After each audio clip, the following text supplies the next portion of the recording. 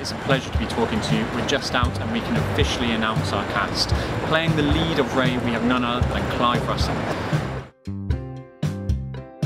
Clive was seen in The Wolfman, Sherlock Holmes 1 and 2, and he's going to be coupled with Screen International star of tomorrow, Robert Evans. Robert is playing Kenny and has been seen in War Horse, The Last Arbor and Anonymous. He's shortly going to be seen opposite Julia Roberts in Mirror Mirror. So these two are going to combine together to create a really explosive and exciting dynamic between the two characters. Stop by again for an update on the HODs, on the crew that we've got involved. They can only emulate our cast. And in the meantime, as you can see, we're about 2 weeks away from completing our Indiegogo campaign, so please continue with the excellent supporting and spreading of the campaign.